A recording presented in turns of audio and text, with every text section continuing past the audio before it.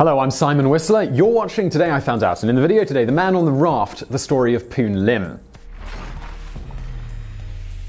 On the morning of April the 5th, 1943, about 10 miles off the coast of Brazil, a fishing family in their small boat spotted a Chinese man on a much smaller wooden raft bobbing up and down in the Atlantic Ocean. Waving a shirt and jumping, the man was clearly in distress, so the Brazilian family turned their boat around and they picked him up. Climbing aboard, he was overjoyed, hungry, and very grateful. As they set sail again, the man eagerly ate whatever was given to him. After 3 days, they landed in Brazil at a town just north of the mouth of the Amazon River. Authorities were waiting for him as the man, unassisted, walked off the boat. Considering his ordeal, this was quite an amazing feat. You see, Poon Lim had been stranded at sea for 133 days, a record for a lone human. Born in Hainan, China, the main island of a series of islands in the South China Sea, Poon Lim attended school, unlike many other kids his age, thanks to his brothers sending money from their factory jobs. At 16, Lim's father, believing that life would be better elsewhere and out of fear that Lim would be drafted in the fight against the rapidly advancing Japanese, he sent him to join one of his brothers on a British passenger freight ship working as a cabin boy. At first, according to his own account, given to Ruthann McCann in the book Sole Survivor, he didn't take to life at sea, getting sick and teased constantly. He eventually caught on to the ways of the ship, though, that conditions were terrible for Chinese crew members in general. Discriminated against, given the worst jobs, and shoved into overwhelmingly cramped quarters, this was not the better life that Poon or his father had envisioned. His brother tried to make him feel better by saying, "Hey, at least the British officers aren't beating us." As the years went by, though, the conditions for Chinese crewmen on British ships got better, mostly because they had to. The supply of British crewmen had decreased due to World War II. Merchant ships, in order to keep up with the intense demands the war had created, had to entice workers by improving conditions and increasing pay for Chinese crewmen. Lim had actually quit as a cabin boy in about 1937 or 1938 and moved to Hong Kong to enroll in mechanic school. However, after 6 months, the sea came calling again. His cousin told him of the improved conditions and, most importantly, the better pay. Plus, the Japanese were poised to capture Hong Kong any day, and Lim did not want to be around when that happened. Thus, he signed on working under his cousin as a second steward on the SS Ben Lamont. The SS Ben Lamont began its journey in Cape Town on November 10th, 1942, and was crossing the Atlantic Ocean on its way to Suriname, a Dutch-owned plantation colony in South America, before sailing onwards to New York. The Ben Lamont was known as a tramp steamer in that it did not have a fixed schedule nor published all ports of call. Tramp steamers often traveled solo, unlike other trade ships that went in convoys. The Ben Lamont was armed, but its heavy, slow movements made it a very easy target. On November 23rd, more than 2/3 of the way into the voyage, at about 11:30 a.m., it was torpedoed by a Nazi U-boat. The ship sank within just 2 minutes. 56 men perished, 24 British and 22 Chinese, and only one man survived, and of course there's the hero of our story, Poon Lim. In the mad panic of this sinking ship, Lim was able to grab a life jacket and, once in the water, managed to swim away from the ship as fast as he could. As this was all happening, he was spotted in the water by the aggressors aboard the Nazi U-boat, but he was simply left for dead.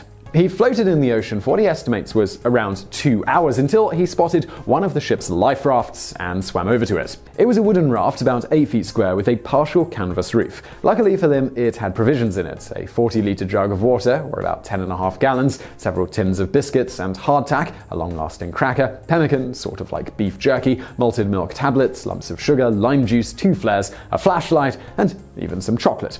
This was to be Lim's home for the next 133 days. Now, initially, he thought that he was going to get rescued pretty quickly, as soon as clients realized that the Ben Lamont hadn't docked, so he only rationed the food out to last for 30 days. However, when no help was forthcoming, he decided his best bet was to hope to drift towards land in the ocean's currents.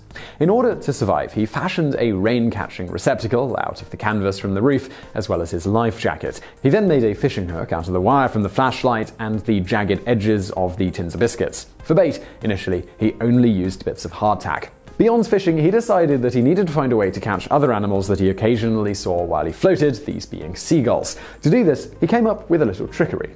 He took the seaweed from the bottom of the raft, matted it down, and shaped it until it looked like a nest. Then he let fish rot next to this nest. Eventually, his little trap worked and a seagull swooped in. Lim then grabbed it, eventually breaking its neck, after himself suffering a few cuts from the bird in the process. He then sucked the blood out of the bird and dried the remaining flesh out with salt water, making perfect perfect seagull jerky. Because he was a poor swimmer, he knotted one end of hemp rope around his waist and the other to the raft in case he fell in. By day 60, though, he was confident enough that he began to swim twice a day in order to keep his physical strength up. Well, they were going pretty much as well as could be expected until the second month, when a storm nearly destroyed his raft. He survived and was able to repair the craft, though he lost his water and his food supply. Beyond storms and the constant difficulty of acquiring food and drinkable water, sharks were also a major problem. They were attracted to the remaining blood of the fish that he had gutted and hung on the lines to dry the meat.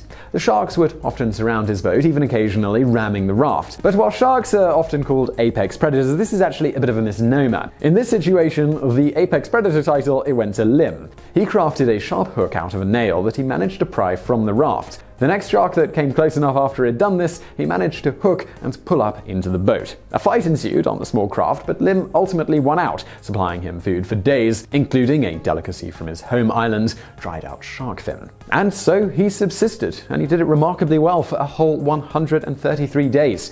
He came close to rescue 3 times during this ordeal. Once when he was spotted by the crew of a passing freighter, but they ignored him, and Lim felt this was because he was Chinese. In a second instance, he was spotted by American airmen out on patrol, and they even flew low to investigate, but ultimately no rescue resulted. This may have been because very shortly after they spotted him, a storm came and moved Lim's raft far from where he had been when the planes flew over.